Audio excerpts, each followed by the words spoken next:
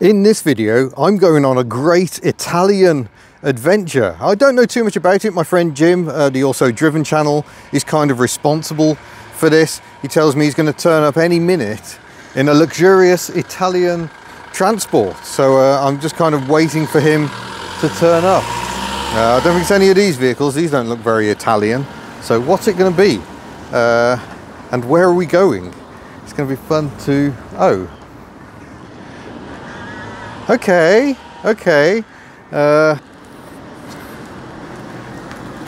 This is our luxurious steed. Hello, sir. Hello, I've had enough. You can drive. Okay, right. Let's find out where we're going, and we'll get going, and I'll tell you what this little Cinquecento is like to drive. Right then, so we've got our essential Fiat dangly. There may be a Fiat theme to this weekend. Well, not weekend, is it? It's Sunday, so start of a week. But stage one, where are we going stage one? Cambridge. Okay, and how far away is that? According to the GPS, it is 4 hours and 31 minutes, 231 miles. Okay, in a tiny, tiny little car. Oh well, what could possibly go wrong? Everything. Yeah. And then, what are we doing once we get to Cambridgeshire? Then we're getting about 3 hours sleep, and then we're going to get up really in the middle of the night, and we're going to go to Stansted. It's always the middle of the night, isn't it? Yes, we're actually jumping on a plane. We are not taking this vehicle all the way to Italy. I don't know if I'm glad about that or not. I haven't driven it for long enough yet. But it doesn't feel like the most powerful vehicle. But I have driven this to Gdansk. Oh, okay. That is some distance. In the old Poland. Yeah, I'm back to the factory where it was made. Oh, lovely. It's only done 45,000 miles. Quite a few of them must have been done on that trip. Yeah, I think it was about 4,000 miles. Wow. So yeah, we are flying to Turin. So looking forward to that. And we'll. Sorry, the mount is a little. Yeah. My phone is very heavy.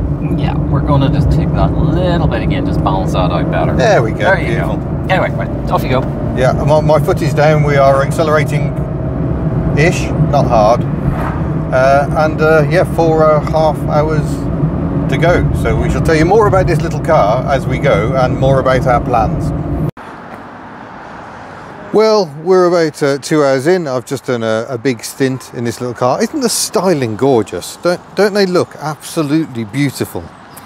I always loved the Cinquecento, and always wanted a Cinquecento sporting, but this is quite a low one. Look on an R plate, it's about a 97, I think, which means it has a slightly later dashboard and a very ugly, I'm told, steering wheel. Ah, you haven't seen the best bit. Okay. So this is where Italians keep their drugs. Haha! Airbag? Nope. Nope. Got it on the Seicento, not on the Cinquecentos. Well, there we go. Ones anyway. It's good job we're not going through any border crossings then. Although we are in England. So I will say I'm finding the pedal position a little cramped, but it's not too bad. See, the throttle pedal sticks out slightly to the right. So I just had a bit of a leg stretch in Shrewsbury, but so we still got 2.5 hours to go. Great. Yeah, we seem to have a lot of traffic here in Shrewsbury at the moment, unfortunately. But we can take in the exquisite details of this later Cinquecento. Apparently it has Seicento stalks, which have the light control here. So the old light position is now just blanking plugs ahoy. So there's some detailed knowledge I did not know. But I think what's surprising me about this car is refinement. It's actually a really refined little thing, given the engine's ancient. And it's a tiny little car. I expected the engine noise to be far worse, but when you're cruising along, it's lovely. And Italians could have walked in with 2 buttons and a piece of pasta and paid for one. This is true. It was not an expensive car. No. And not technically Italian, of course. No. No. But I love, you know, big T-shelf here.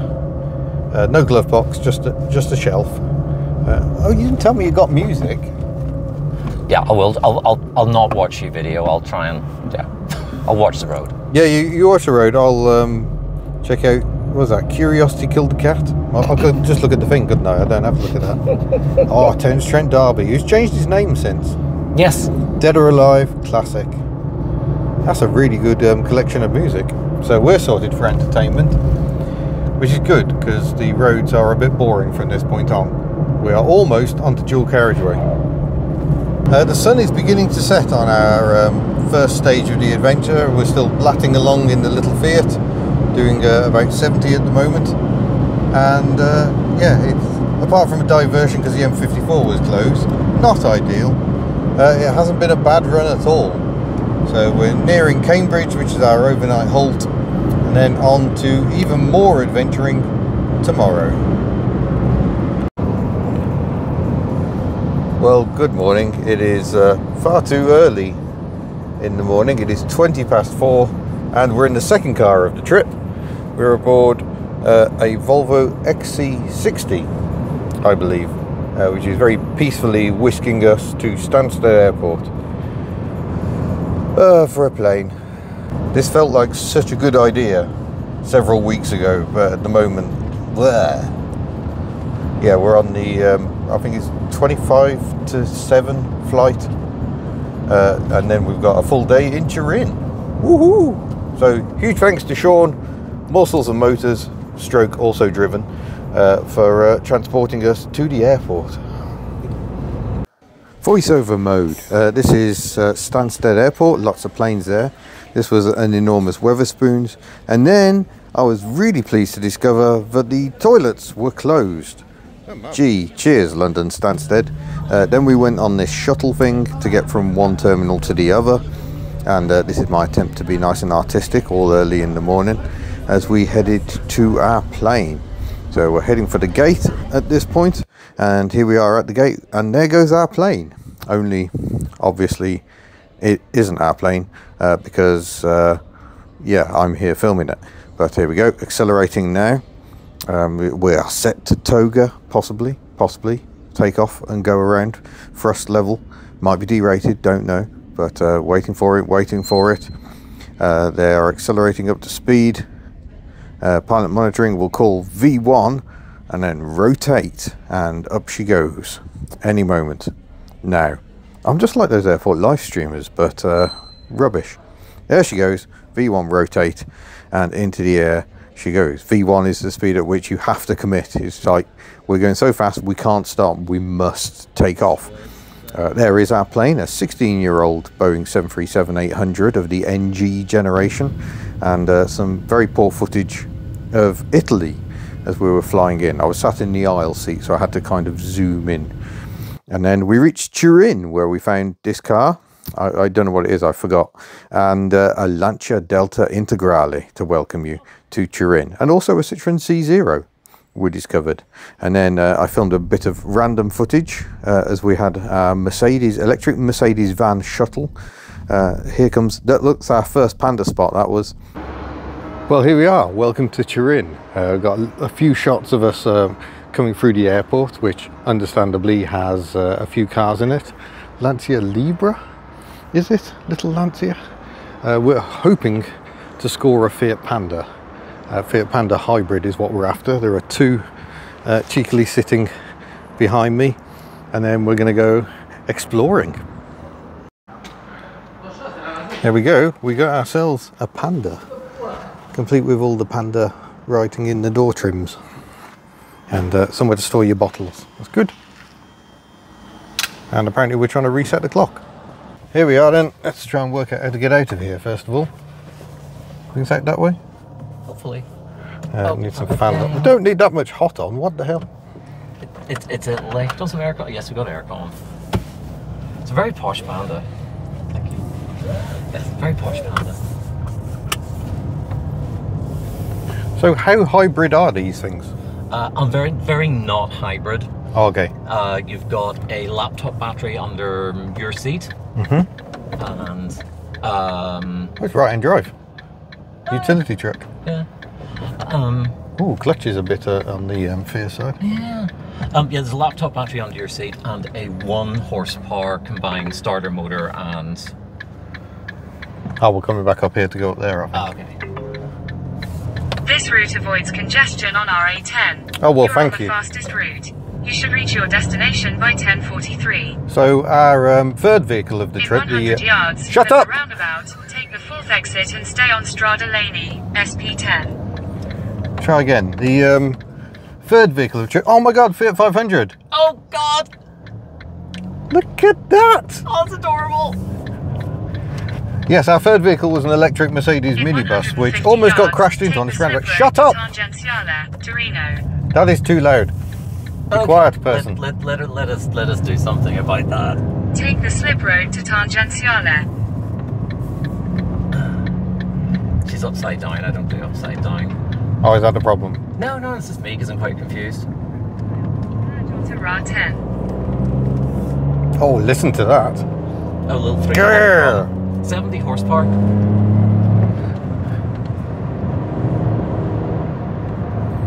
Not a bad wiping performance, good overlap, no triangle of doom. Feels a little bit more lumpy than the 500 I had recently. Oh, okay. Maybe that's just me. Because I find it particularly smooth, which was obviously coming off the back of the Dacia Jogger, which wasn't. Continue on RA10 for 3 miles. 6-speed gearbox. Yep. Shop's a good one. This feels really nice. It also feels analog, Yeah. which is what I liked about it. It's got an air conditioning button. Yeah. It's got a volume Ooh. for the radio. Tactile. You know, it feels analog. It feels like, you know, if something went wrong with this car, you could possibly fix it yourself. Yeah. Flip the camera, but might have a... Oh no, it's not too bad actually. Can you want readjust, to sir? Get your head in. I'm trying to get your head in as well. Oh, you want the two of us? So yeah, not a bad flight.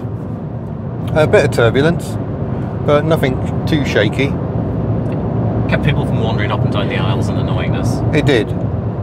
And I got over the wing seat, so I got extra leg room. But unfortunately, the fact that there was turbulence, they put the seatbelt sign on, and that meant I couldn't get my sandwich out of the overhead locker. So I've just hastily had my sandwich breakfast.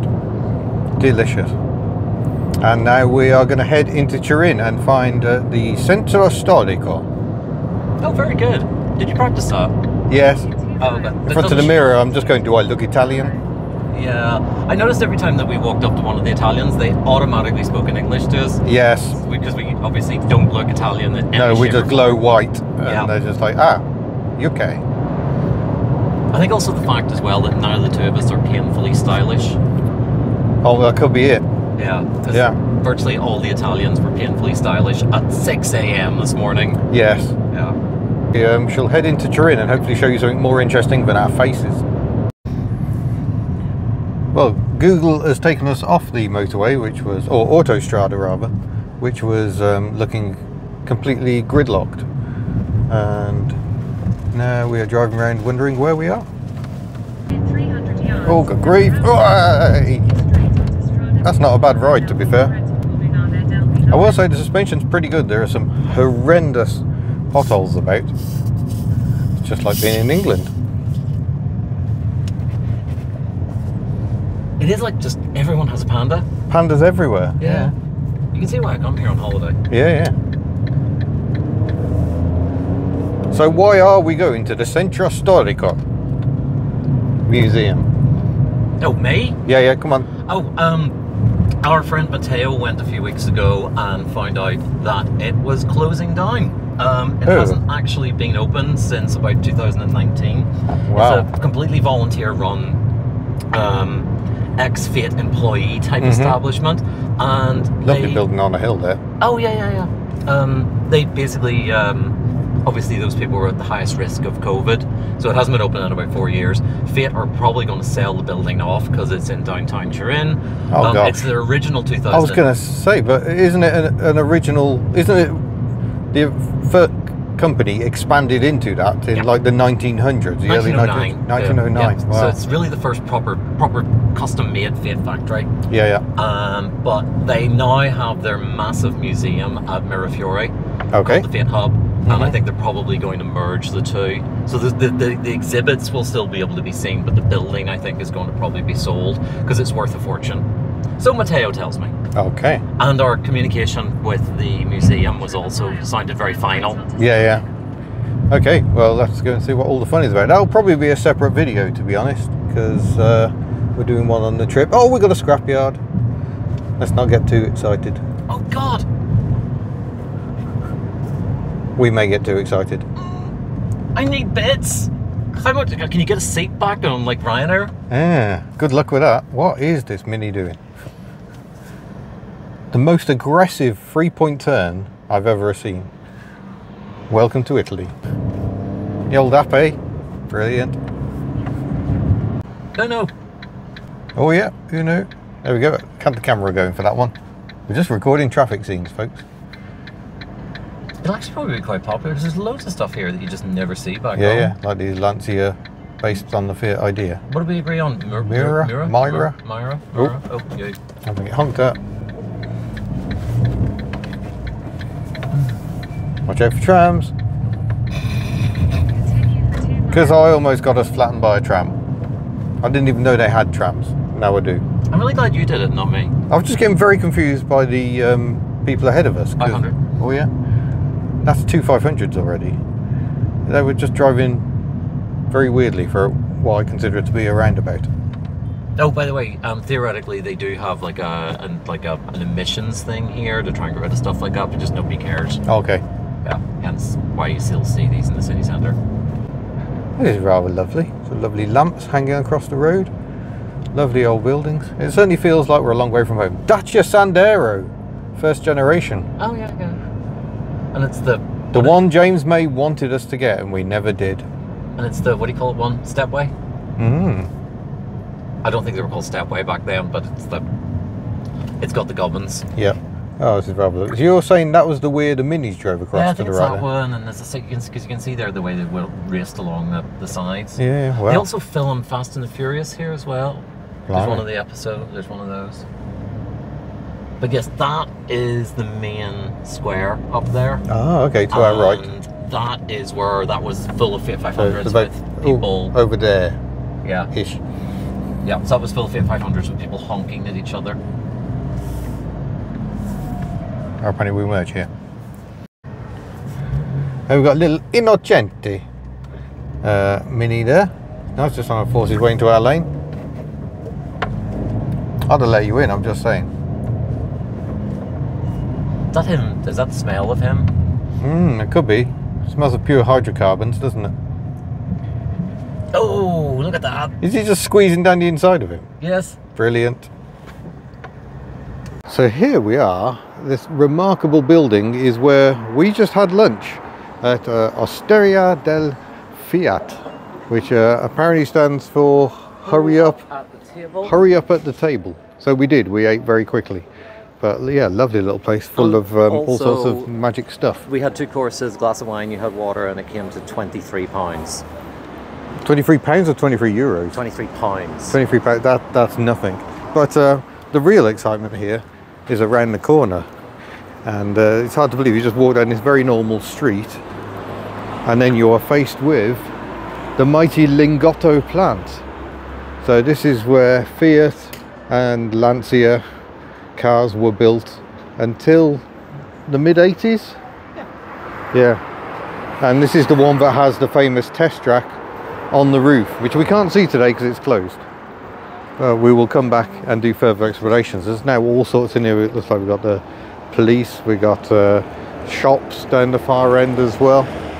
And the really nice thing is they have sunshine here. Is this the control for the traffic lights? It's like the Italian job. Clunk. So there we go. This building on the left is apparently for PR and schmoozing. And then this enormous building is the former factory. Gosh, what an incredible thing. So this is quite a leap up from where we were at the Centro Storico. Wow. Can you see? Wow. That's a thing. Okay, let's do that then. So, sorry, it's not the police, it's the Politecnico, it's the college. And this remarkable thing is in it. I'm not sure we're meant to be in it, but hey, we're here now. Do you know what it is? Nope. I'm guessing it's based on a Fiat 600 or 850, isn't it? rear engine. That's extraordinary. Where the steering wheel controls is, it's maybe based on a multipla. Oh yeah, could be. We don't know. We have no idea. But it is absolutely breathtaking. Wow. We're still walking down the very long Lingotto building because we're stopping in this hotel which is in it. So this should be interesting. Yeah, this is an astonishing space in itself. We've got a little Fiat Topolino. This is a later post-war facelift version. They give it a bit of a rejigged front end to make it look more like a 1400 in about 1952, I'm guessing. Well, there we go. We've just had a lovely little snackette after our main meal here, but we're going back out the doors again. Apparently we're not staying here. It's quite expensive, but it is very lovely. The staff are very lovely. Got some lovely artwork. It's well worth checking out. Jim tells me our place is even better, so we'll show you that shortly. Oh, here we go. Lingotto. Whoa. Let's go wide. That's the ramp that goes up to the top of the building to get you onto the racetrack, and Jim is very excited because they've got some Topolinos here. For those who don't know, there is already the Opel Roxy version of the Citroen ME, but these are the Fiat Topolinos. So they're doing a collab with Walt Disney, because Topolino is Little Mouse, so they're getting Mickey involved. Oh gosh, I didn't realise the rear lights are different as well, unlike the AMI, which uses the same panel front and rear. Bit of differentiation on the Topolino. Wow. We're now walking up the ramps. There's a limit to how far you can go. There's a big barrier there, but in the meantime we can just walk up. And imagine the many Fiats that came down here. The idea being that your raw materials coming at a ground level, all the production goes on as you go up. Quick blast around the test track and then down the ramps and off for dispatch. It's a reminder, there was obviously a vaccination centre or something up here, so a reminder of what was in the past. But here we go. They've even got a gym. He's an angel. We all knew it. They've even got a bloody McDonald's here. Oh well. We've got glass elevators. And yeah, this amazing shopping precinct. Wow. Don't go to McDonald's, folks. This isn't advertising. There are much better options. Pretty much anything. So this is the middle garden of the Lingotto plant. We were down in that hotel just there, having a drink, and someone had a tiramisu. I don't know who that was. It wasn't me. But yeah, just a remarkable space. So good to see a remarkable building like this being used. Apparently there's some Agnelli family stuff here. His books, art collection. Is the art collection on the roof? Art collection's on the roof. Which is up there. And the bookstore then is an arts bookstore which relates to the art they have on the roof. Aha, very nice. No, this is where we're staying, in this hotel, which is a little more dated, cozy. We've got a fridge and one electricity point, possibly two. Let's not get carried away. A television, but I'm probably not going to use, and a bathroom with all mod cons, including a bum washer. It's all a bit dated, but it's all here. Look at the hairdryer. A cubicle shower, and one of those toilets where you can't actually put the toilet seat up. It doesn't fit. It's fine. We'll be good. There we go, fixed. Yeah, here we go. It is quite warm, but I don't appear to have a control for the air conditioning unit. Maybe you're not allowed to use it this time of year. And this is the view. I've got a campus opposite, which is bright orange. Some lovely decor. The air conditioning units. And this is downtown Lingotto. But I'm utterly done in at this point, so I'm going to call an end to this video. We're going to have a bit of a siesta, the Italian siesta. I feel they should. We've had a really good lunch, and I'm feeling the effects thereof. So I'm going to have a bit of a snooze. Then we're going out tonight. We're going to meet a friend of Jim's, Matteo, who's written a book on the Alfa Romeo Ana. That's all you need to know. And apparently writing a second. And then we're going to do more exploring tomorrow before we get the plane back tomorrow night. So plenty more to come.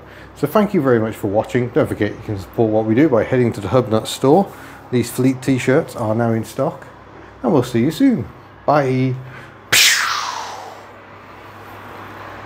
Art, I guess. Oh, look, cars. Wow, okay. That was unexpected.